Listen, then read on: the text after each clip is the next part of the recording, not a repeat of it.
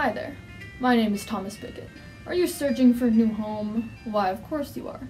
Have you considered buying a house on the great, magical, extraordinary, magnificent, remarkable, and even phenomenal Morris Canal? Why, of course you have. This receptacle of beauty runs across northern New Jersey from Phillipsburg to Jersey City and brings a substantial amount of features along with it. Let's take a look. Lots of general stores, iron forges, furnaces, factories, and more are built along the canal to provide goods and services to folks on and around the canal.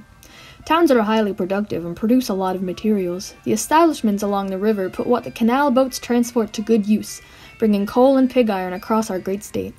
Take Lock 7 West, for instance, also known as Breadlock Park. Who doesn't love fresh bread and pies?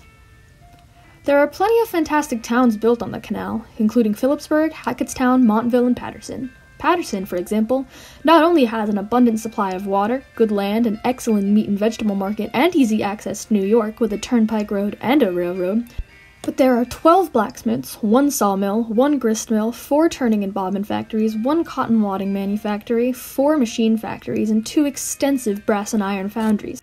In towns like Hackettstown and Dover, many houses made of brick and wood are found, as well as taverns, stores, churches, and schoolhouses. Surrounding cities are growing fast here in the mid-1800s. Wouldn't it be a real pleasure to live in a place so similar?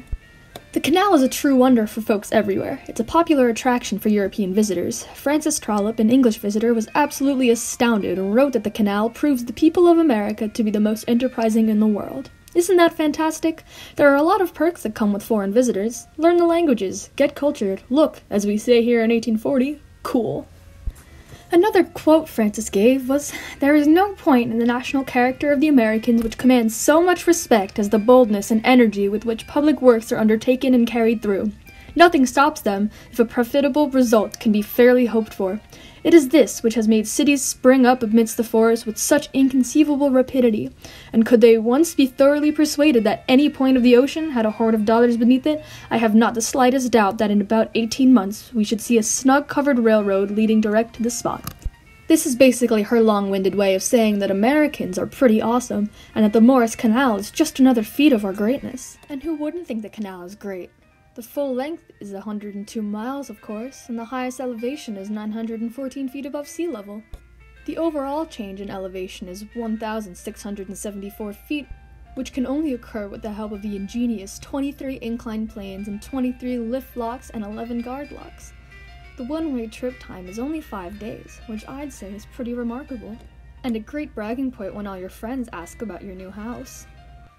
Now, all you future homeowners, we hope to see you on the Morris Canal. And be sure to take the video quiz that'll pop up right now.